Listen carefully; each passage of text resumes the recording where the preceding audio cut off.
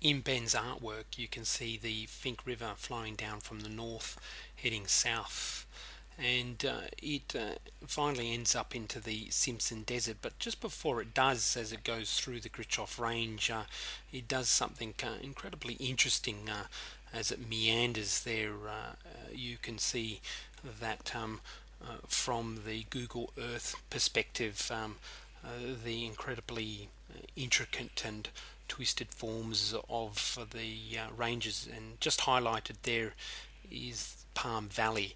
Palm Valley is a place worth visiting as we hone into the ranges there, and you can see the incredible geology unfolding there. In particular, this is the catchment of the Palm Valley Creek system that ends into the Fink River, and just before it does, it creates an incredible gorge there, and within the gorge you can see the red cabbage palm there. This is a view of the catchment bottlenecking into the actual gorge and entering into the Hermannsburg sandstone as it starts to flow out towards the east, and you can see a bit of the escarpment there as we look across into the catchment area there.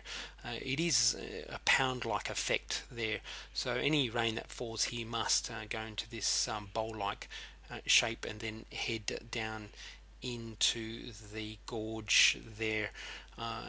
And it's a collection area there.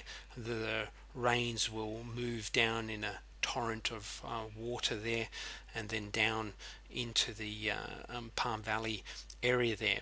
But just below this point, there is an excellent analogue of what we see on the macro out towards the southwest. Here is quite extraordinary. It's coincidental. It's quite beautiful, really. It's almost meant to be there.